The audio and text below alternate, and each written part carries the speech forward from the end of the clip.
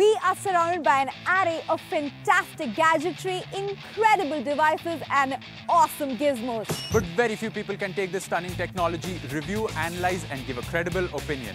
And that's why we decided to go to the best technology journalists in the country to find out just what mind-blowing gadgets they are playing with this week. This is Geek, the show that digs deep to review the best of the best.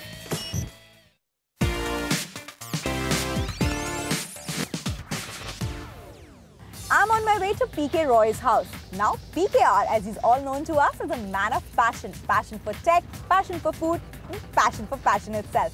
Today, we've asked him to review the biggest device featured on any tech show. And when I say big, I mean really, really big.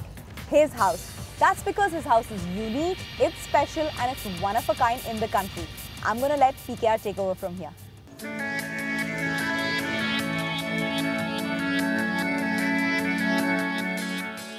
Hi, I'm Prashanto Roy and I'm going to take you today into Green One.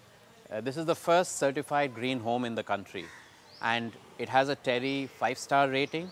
This took a lot of time to do, over 2 to 3 years, but at the end of it, it's the first green home, and what we hope to show you today is the things that you can do, maybe not go all the way to a 5-star rating, but do some things to make your home green.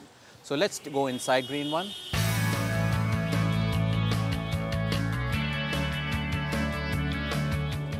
So this, like I said, is a TERI Griha 5-star building, which means it has pretty much all the check marks ticked in terms of materials. So to start with, the materials we've used in Green One are different.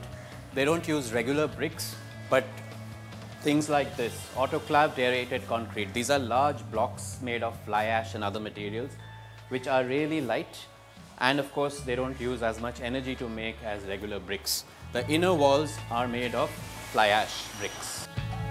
So this is the basement, and like I was saying, it's naturally lit, which is kind of unusual in a basement. You don't really expect to see everywhere in the basement, no artificial lights, it's just natural daylight. And to do that, we've actually used the Architects Design Consortium. They've used extensive shafts at the back, at the side, to allow all this light to go in.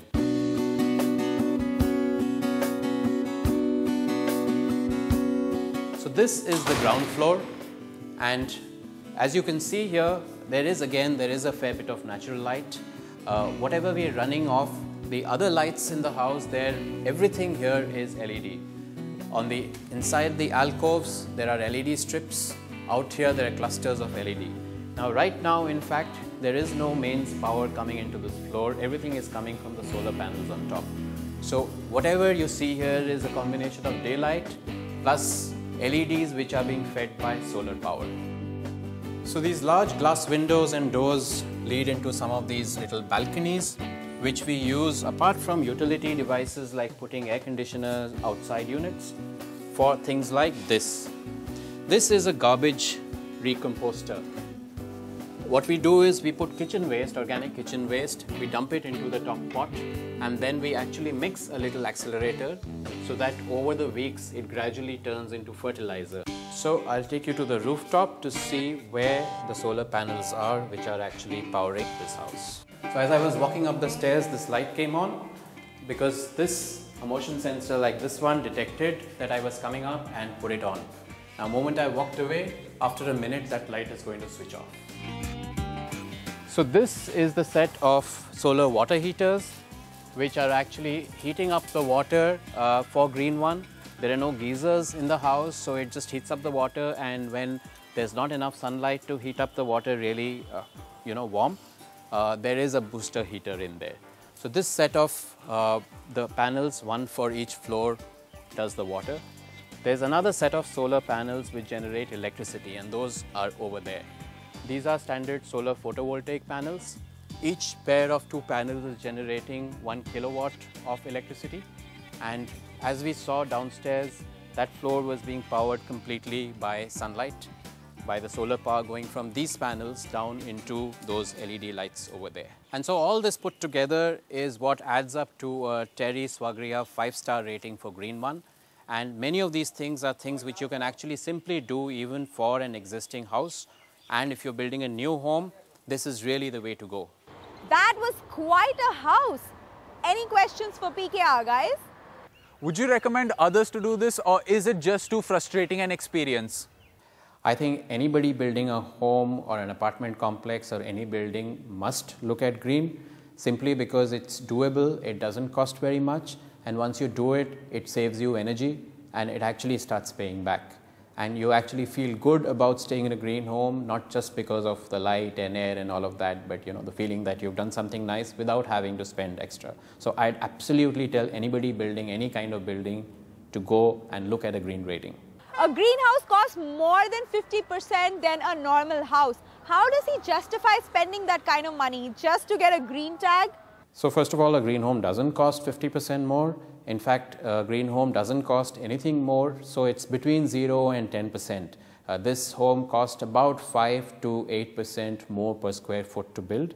But actually, there are a lot of other homes which have been built around which are not green, and they've actually cost a lot more. Mr. Roy, tell us what exactly were the hurdles you faced while making Green One? Well, a lot of the challenges came from the fact that this was the first, and there weren't clearly documented things about like what to do with the solar heating system, the solar photovoltaic panels. Hadn't been done for a small home, so it was a lot of discovery. It wasn't simply a book I could open or a website I could go to and find out everything. Fortunately, there was a good architectural firm, design consortium, which actually put all this together, and they had some experience of this, more with commercial buildings, of course. And we had Terry. Terry, a lot of information and support came from Terry, which is also the agency that audits this green home. That's all I have pretty much for this week. Sameer, what do you have for us? A lot actually. My beat this time around takes me into the X-Men universe. Not the comic books, not the movies, but phones. Nokia has made its most aggressive controversial headline to date. Nokia, with its Windows-based Lumia smartphones, has been bought by Microsoft and has announced 3 smartphones based on, wait for it, Android. Yes, the phones have made quite a hype, but are they any good? We got super blogger and smartphone expert Clinton Jeff to find out.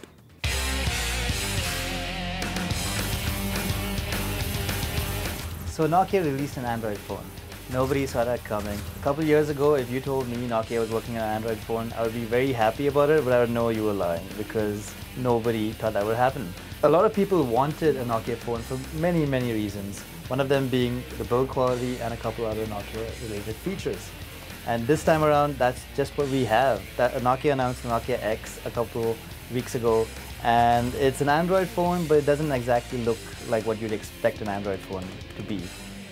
Let's start with what you get with the phone. With the box, you get the usual Nokia blue color box. You get a charger, and you get a very, very bright orangish red headset. Let's move on to the design. Nokia's always been known for design, and that's just exactly what we have over here. They have really high quality design and very solid build quality as well. A really nice polycarbonate shell that actually can be removed, so you can remove this shell out over here. You get access to both the SIM card slots inside and a micro SD card slot as well. So in terms of design, yes, it is a very solid phone. It looks really cool. The colors are really bright. It has very minimal ports around it. No camera key, because I don't think Nokia wanted to focus on the camera with this phone. But all in all, in terms of design, it's a really good looking phone. So let's talk about hardware. This is a dual core phone with Android running on top of it.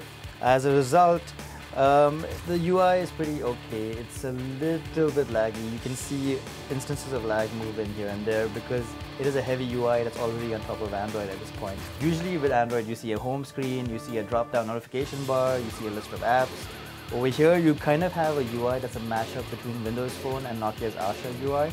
It's very tile-based, as you can see, and you have these groups of tiles that you can put anywhere. You can also install a widget right here on this home screen, but the UI is completely different from anything you've seen before. The thing though is that there is no multitasking list, so you can't really get to a list of apps that are running at the same time. There's only one app running at one time, which means 512 MB of RAM is pretty okay in that scenario. The UI is a little complicated for people who are used to Android. If you've never used an Android phone before, this actually might be a little simple. maybe it's a good thing that there's only one button below, and the only real function of that button is to go back. You long press the button, it'll exit any app that you're in. So the camera is a 3 megapixel camera, fixed focus like I said. There's also no flash, which means at night you won't be able to take any pictures at all. In terms of call quality, this is a Nokia phone, so in terms of call quality, it's really good. Battery life, it is an Android phone. You can get about a day's worth of usage out of it, but don't expect more. If it's a heavy day, if you're doing a lot of things on this phone, you might have to charge it by early evening-ish. So to conclude, the Nokia X is an interesting phone. It's nothing like any Android phone you've ever seen before, so don't go into this purchase thinking you're buying an Android phone. Sure, you get the advantages of an Android phone, but you do have to get used to a completely different UI. But you do get access to all the Android apps that are out there at this price range, along with decent build quality that can survive a couple drops. This might be a real value for money phone in the end. So based on all of that, I give it about 7.5. To improve the Nokia X, I think Nokia should focus on the camera just a little bit more, because the fixed focus camera is okay. You can't get really decent shots. At this price range, I know that there are some phones out there which have a slightly better camera. At least they can focus. But all in all, the Nokia X is promising going forward.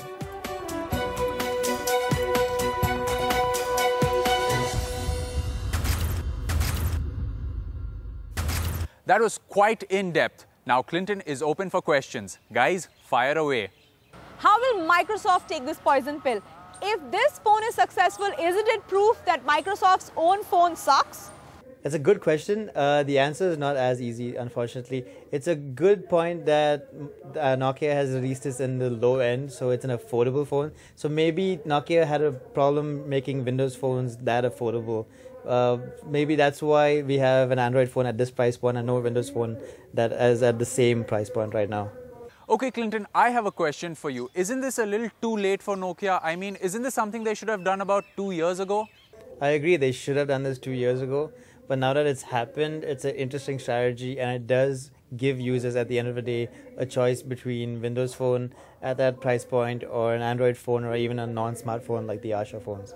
So Clinton, what do you think will happen now? Do you think Microsoft will kill off this phone, or it'll go on to become a big seller for Nokia? That all depends on how well it sells. If it sells really well, Microsoft can't cancel the project because legally they are obligated to keep it updated, at least to support it in terms of crucial updates. Awesome stuff, Clinton. Time to shut down the X and move to the G. Yes, it's Google Glass next, and I've heard Adamya has gone all the way to Chennai to bring us this story.